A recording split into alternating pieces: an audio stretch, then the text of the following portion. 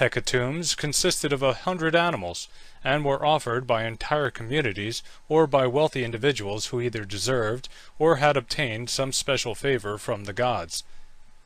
When a sacrifice was to be offered, a fire was kindled on the altar, into which wine and frankincense were poured in order to increase the flame. In very ancient times the victim was laid upon the altar and burned whole, but after the time of Prometheus, portions only of the shoulders, thighs, entrails, etc. were sacrificed, the remainder becoming the perquisites of the priests.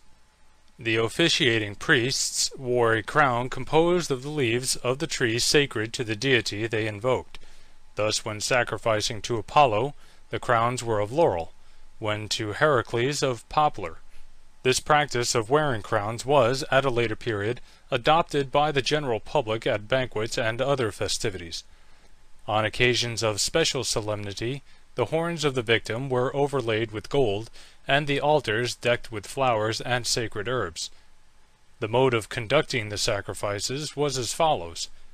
All things being prepared, a salt cake, a sacrificial knife, and the crowns were placed in a small basket and carried to the sanctuary by a young maiden, whereupon the victim was conducted into the temple, frequently to the accompaniment of music.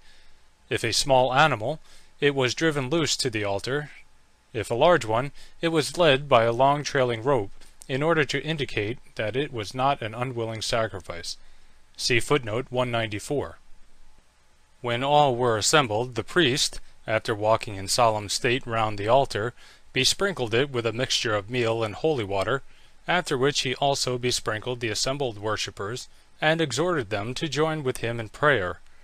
The service being ended, the priest first tasted the libation, and after causing the congregation to do the like, poured the remainder between the horns of the victim, after which frankincense was strewn upon the altar, and a portion of the meal and water poured upon the animal, which was then killed. If by any chance the victim escaped the stroke, or became in any way restless, it was regarded as an evil omen. If, on the contrary, it expired without a struggle, it was considered auspicious. At the sacrifices to the aerial divinities, music was added, whilst dances were performed round the altar, and sacred hymns sung.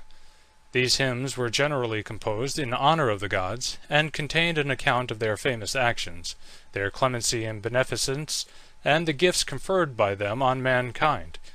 In conclusion, the gods were invoked for a continuance of their favor, and when the service was ended, a feast was held. Oracles. The desire to penetrate the dark veil of futurity, and thereby to avert, if possible, threatened danger, has animated mankind in all ages of the world.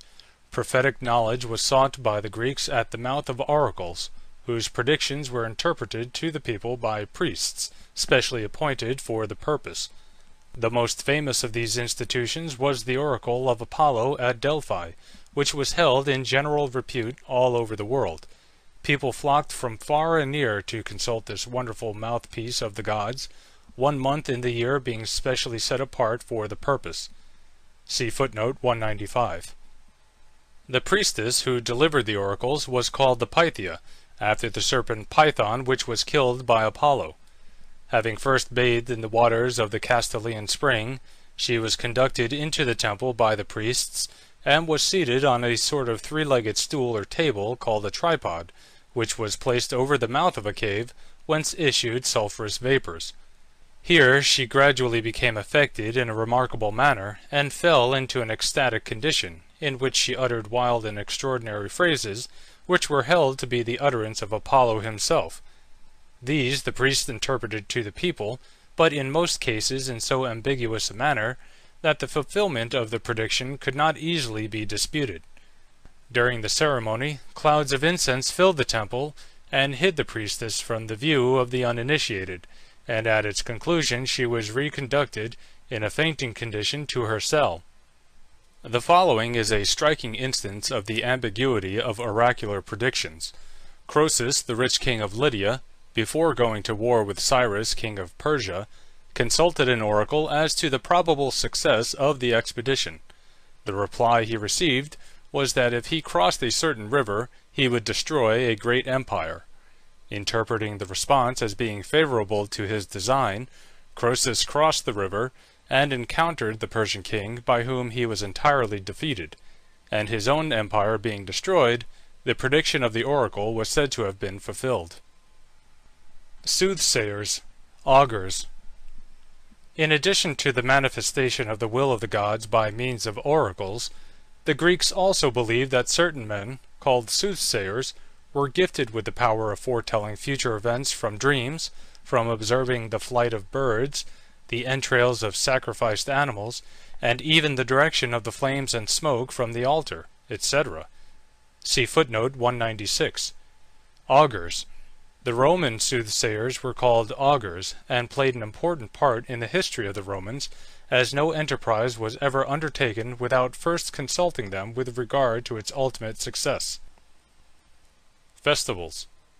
Festivals were instituted as seasons of rest, rejoicing, and thanksgiving, and also as anniversaries to commemorate events of national importance. The most ancient festivals were those held after the ingathering of the harvest or vintage, and were celebrated with rejoicings and merrymakings, which lasted many days, during which time the first fruits of the fields were offered to the gods, accompanied by prayers and thanksgiving. The festivals held in cities in honor of special divinities, or in commemoration of particular events, were conducted with an elaborate ceremonial. Gorgeous processions, games, chariot races, etc., were conspicuous features on these occasions, and dramatic performances, representing particular episodes in the lives of the gods and heroes, frequently took place. We subjoin a few of the most interesting of the Greek and Roman festivals. End of section 19. Recording by Anthony Wilson.